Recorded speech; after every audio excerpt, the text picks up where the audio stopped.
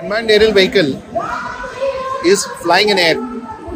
You would be surprised how is it being able to be existent when there are so many fighter aircrafts taking off. So what you see here is India's first indigenously developed advanced tactical platform from aerial surveillance. This is the TAPAS.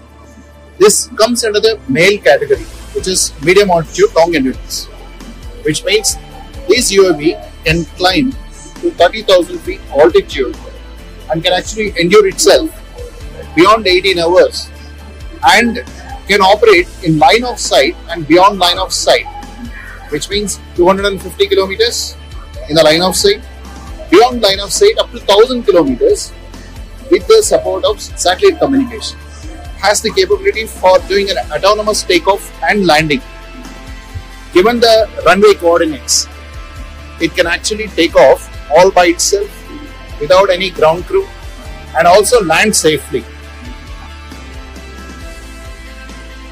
Atmanirbharata ka ek namuna hai. This has been indigenously designed and developed by Aeronautical Development Establishment along with industry partner Bharat Electronics. And this category of unmanned aerial vehicles in India, we are built for a very first time. All the what we call them, all these sensors as mission sensors, are completely indigenously developed by DRDO cluster laboratories.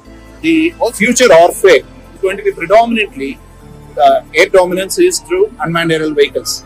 We can very confidently say that we do have all the technologies, the process, design and the production technology for making this kind of drones in India.